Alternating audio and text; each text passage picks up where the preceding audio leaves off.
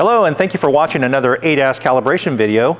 My name is Brian, and I'm with SmartSafe's Technical Support and Training Group. Today we have a 2023 Nissan Rogue, and we'll be calibrating the front vehicle camera using our ADAS calibration mobile frame, as well as our SmartLink 801 display tablet. So let's go ahead and get started.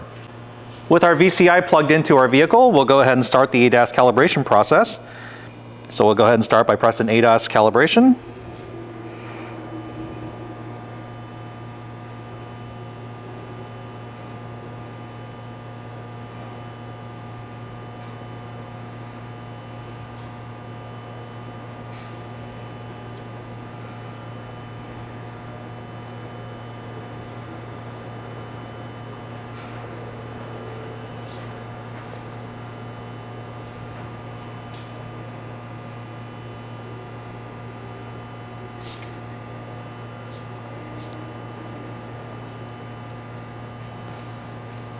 And we'll go ahead and select ADAS System Scan.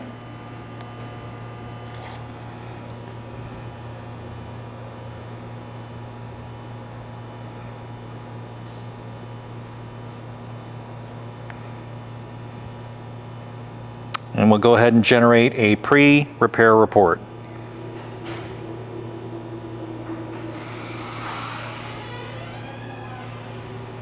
And then we'll go ahead and select the ADAS calibration function for the front camera calibration.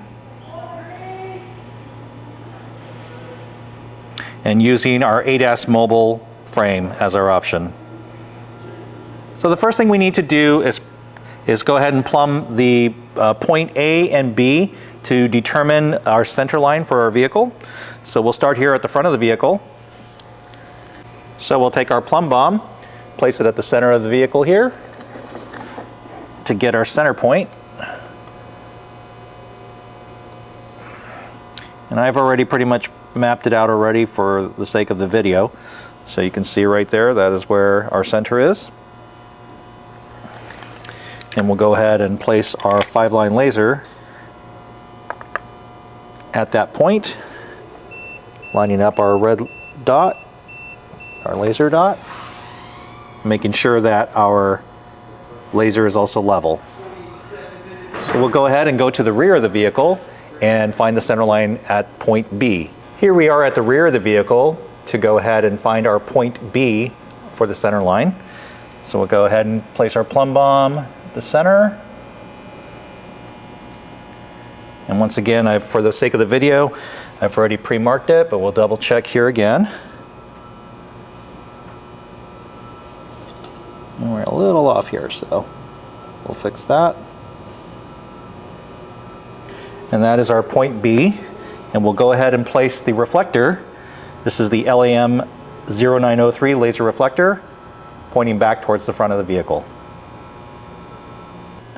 Moving back to the front of the vehicle, we're now going to aim our laser at the reflector that's in the back of the vehicle. So I'll place the laser to its on position. We'll use our LAM0904 auxiliary mirror so we can see the back of the vehicle reflector. So I'll go ahead and adjust that.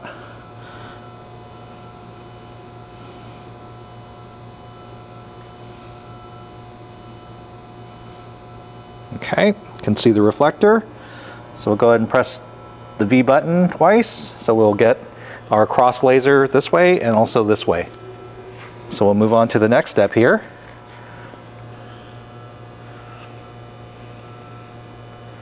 Next, we'll go ahead and place our L positioning bracket.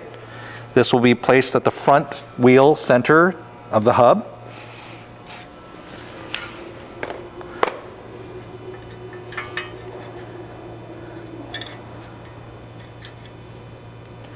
And we'll be using this to make our measurements from.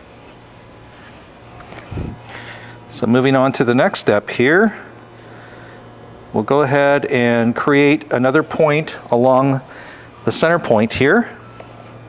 So we'll go ahead and move this back for now.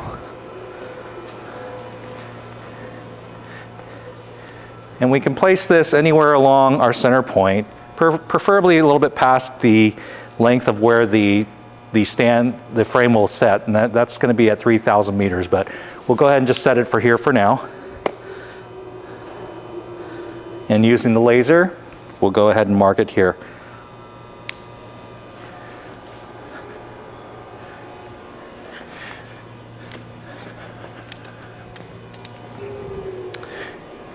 Next, we'll go ahead and take a measurement from the laser out to the L-shaped bracket.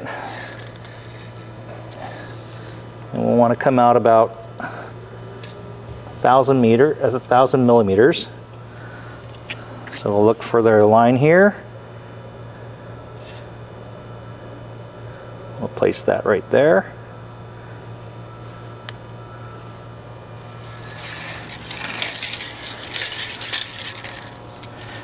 And then we'll take our measurement from here.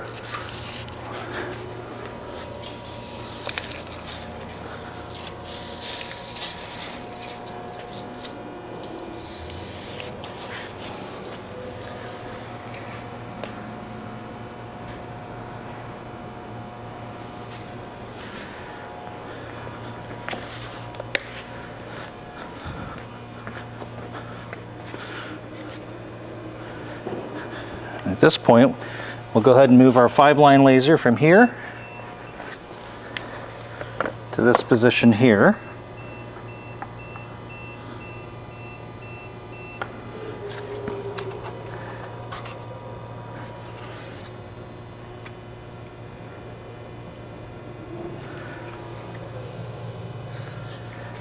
And then we'll line up our next point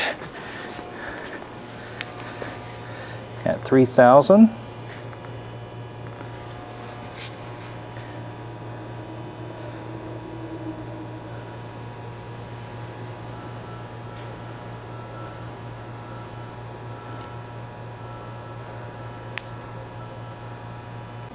Next, we'll move our 5-line laser to our point E1. Place it over here. And we'll want to line that up. Let's make sure here.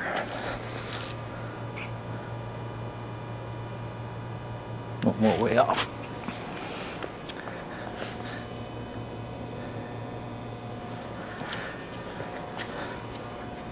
Might be helpful to use our reflector here. We can use that in the back.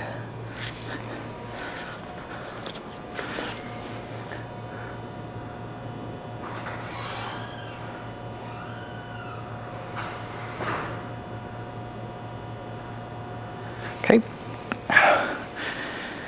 And then looking over here,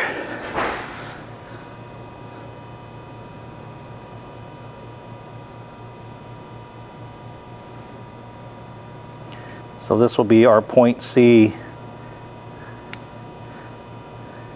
and that's where we'll place our stand. So we'll move our stand, turn on the cross point laser, and line this up here.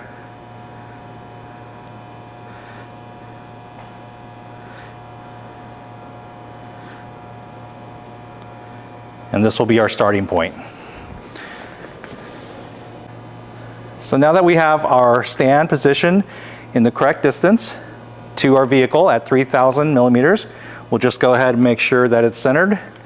And we'll go ahead and use our fine-tune adjustment to make sure that we've got a straight, perpendicular frame to the vehicle. So we'll go on to our next step. We'll check our bubble indicators to make sure that the stand is level.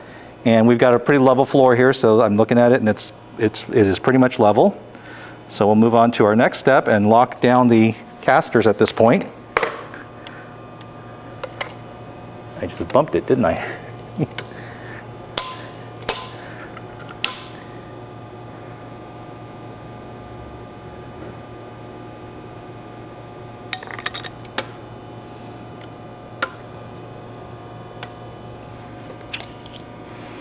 And we'll just make sure that we've got that adjusted. All right. So next we're going to go ahead and set the height, and it calls for 1,300 millimeters. We're currently at 1167, so we'll go ahead and crank that up. And want to be careful not to jar it too much so that we don't knock out the alignment, but we could always recheck it again before we place the target.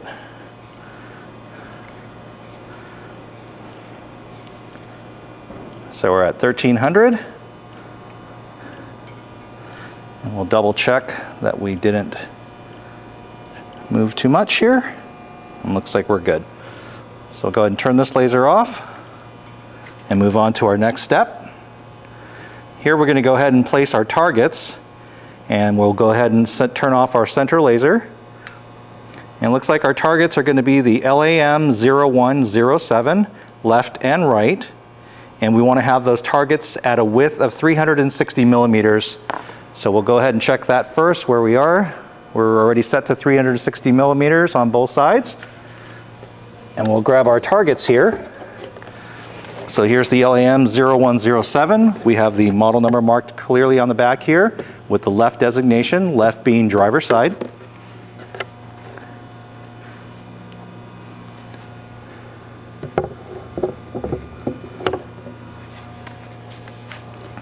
And this is the right side or passenger side.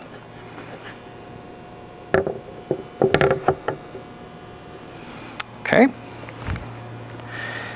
So we're all set to calibrate. So I will go ahead and stand behind the vehicle here and start the calibration steps. Okay, with our calibration frame all set up, and we're now set to calibrate. So I'll go ahead and press on calibration. And we are asked to input two values here for the height of the wheel arch, both on the driver's side and the passenger's. So I currently have that value already, but you would simply just take a tape measure and measure from ground to the lip of the wheel arch here. So we'll go ahead and input those values, and it's going to be 830.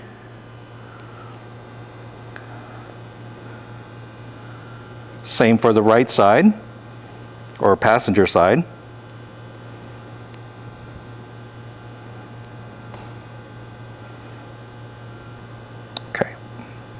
Press the start. Auto aim is in progress.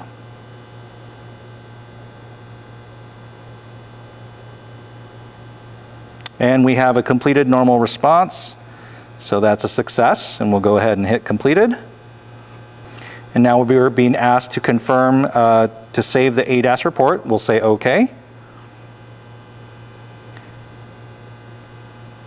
And we want to create a post-repair report, so we'll hit the back arrow. And we'll go to ADAS system scan so that we can go ahead and clear the DTC as well as rescan. And then we'll click on report to generate our post-repair report. So we'll change our report type to post-repair. We'll hit add. We'll add the pre-repair along with the diagnostic scan report, and then press OK, and press OK on the report information, and that generates our post-repair report, which includes both the pre-repair, the diagnostic scan, and the post-repair. And then we'll hit save. And that completes the forward camera calibration using the ADAS mobile frame setup. We hope you found this video helpful, and thank you for watching.